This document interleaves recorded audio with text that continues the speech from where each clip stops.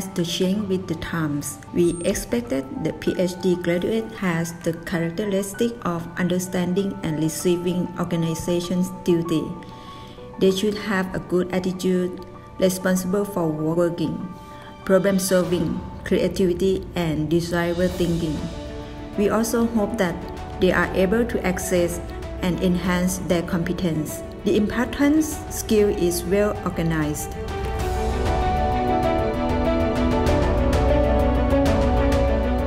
For the curriculum design, we concern for our stakeholders such as employers, academic staff, current students. Feedback and comments from stakeholders regarding the competency for PhD students were used to revise expected learning outcomes and the curriculum designs. Then the expected learning outcomes are clearly transformed into the program via program specification, teaching and learning strategies, research and co-curricular activities as well. Many courses of the program have been provided in teaching and learning activity based on education philosophy of Mahidol University, including student-centered learning, outcome-based education, and constructivism. Many staff set learning environment focusing on constructivist teaching. For example, students are encouraged to self-study and express their knowledge or critical thinking to the classmates. Moreover, to promote lifelong learning skill for the student, we integrate our teaching and learning process along with non-coursework activities such as lab meeting, lunch seminar, and publishing academy for answering all stakeholder needs.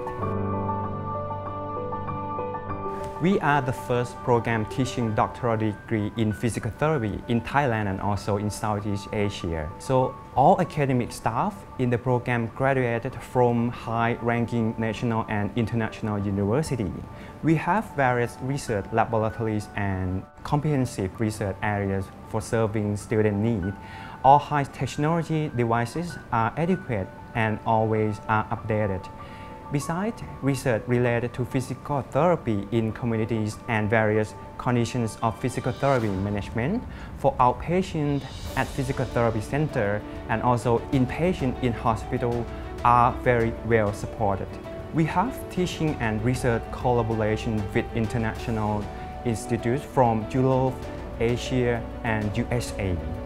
Our students have chances to go abroad for gaining research and academic experience. Furthermore, many students have international co-advisors. I chose to pursue my PhD study in physical therapy at Mahidol University because they are well known in doing research about physical rehabilitations and also health promotions, especially in the international level. They also have the experienced research staff that would help you get through the year. And also they have many research groups that related to my interest, so I can participate every research group to learn and to fulfill my idea of doing research. I choose Mahidol University because it is the first PhD program in physical therapy in Southeast Asia, and also they have a lot of a good professor, not only from Thailand, but also you can have another advisor from the university overseas.